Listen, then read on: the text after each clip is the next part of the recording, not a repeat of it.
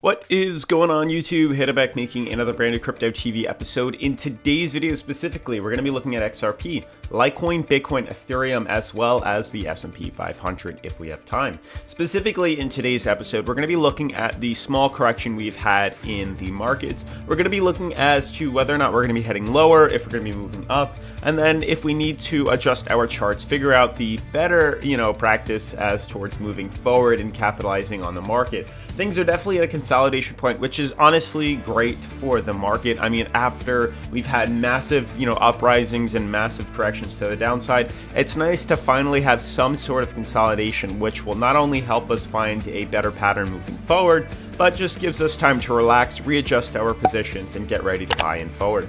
So otherwise, if you guys are new to the channel, definitely make sure to subscribe, turn on post notifications, leave a giant thumbs up as this does help support the YouTube algorithm. Make sure to follow me on Twitter at CryptoVOfficial. Otherwise, let's jump right into today's video.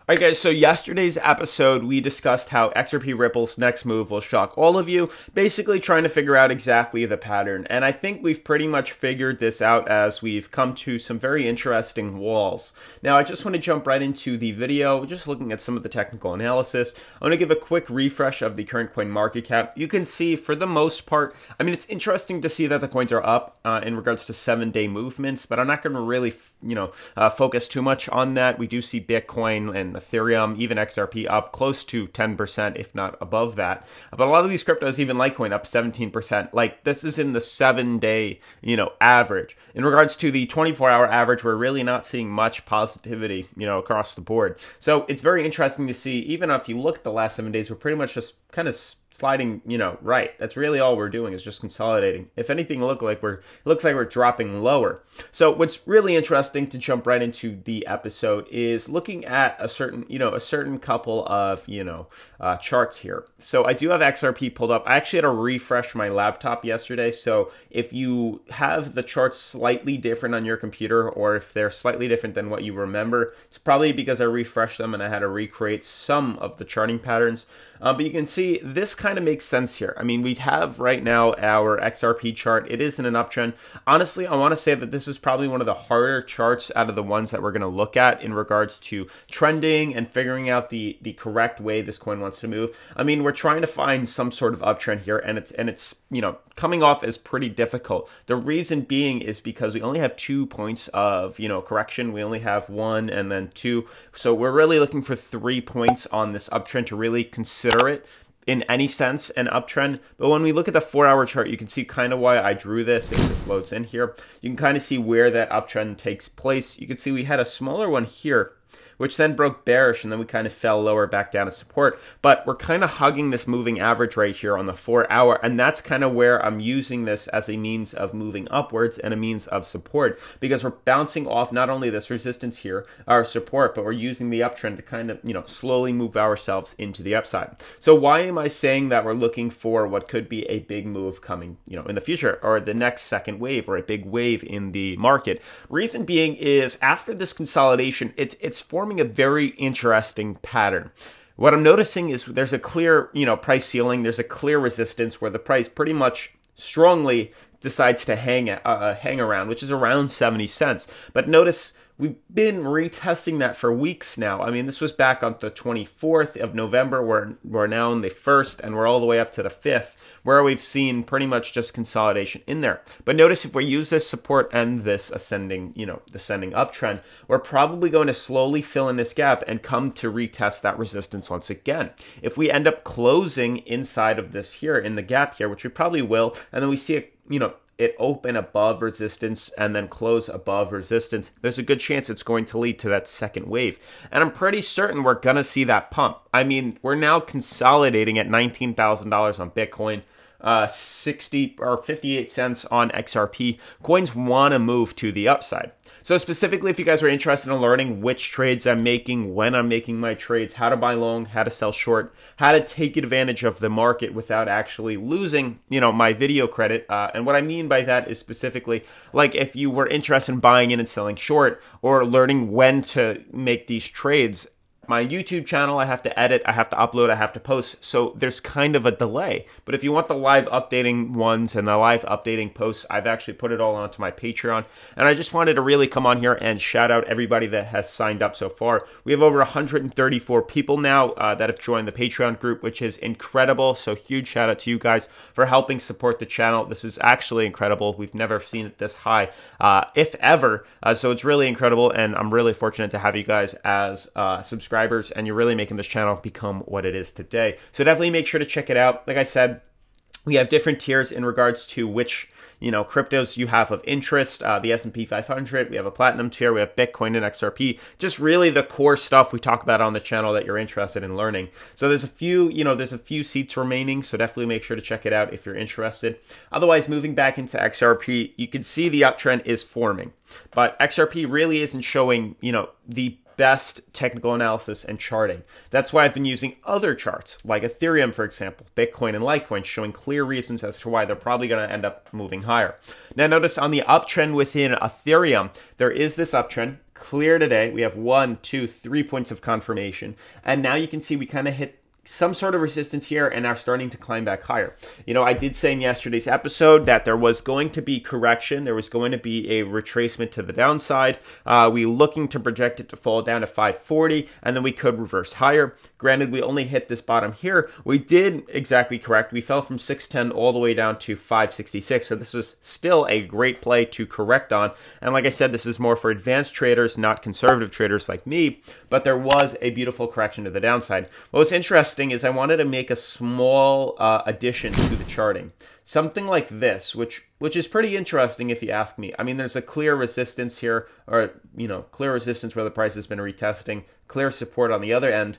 And it's interesting to see kind of how this just wants to play out. So I just left this onto here. We'll see if we break lower. It's just, something small I wanted to throw in. And being so, I'm going to make the spin just so we can all, get a general understanding of where the markets are trending to. But ultimately, the same thing applies itself, as I said, with XRP to Ethereum and to these other cryptocurrencies.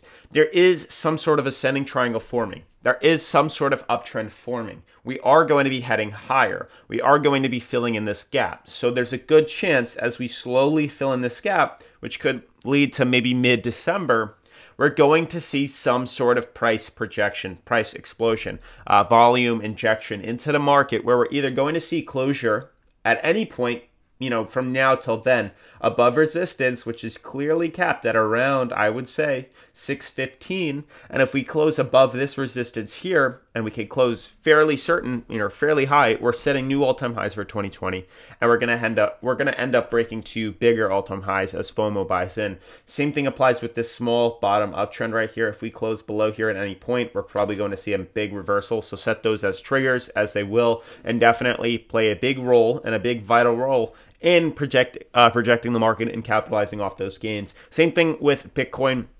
Bitcoin has this beautiful uptrend, has this beautiful resistance across the top. We're merely filling in this gap, same exact time as Ethereum was, closer to mid-December.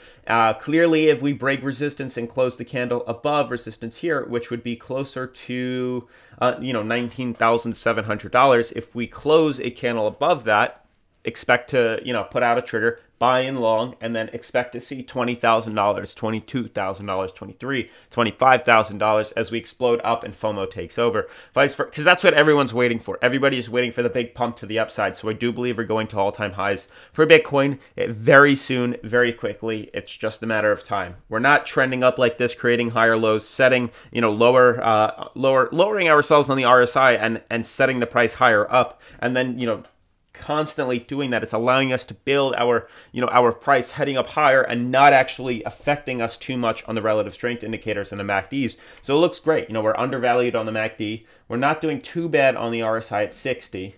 And we're at $19,000. I mean, that's incredible. So get ready, guys. I do believe we just need to fill in this gap. Then we'll make obviously the deciding factor. And then vice versa, if we close below this uptrend here, expect to see a short back down in the moving average. And if we close above resistance, expect to buy in long to swing it to the upside.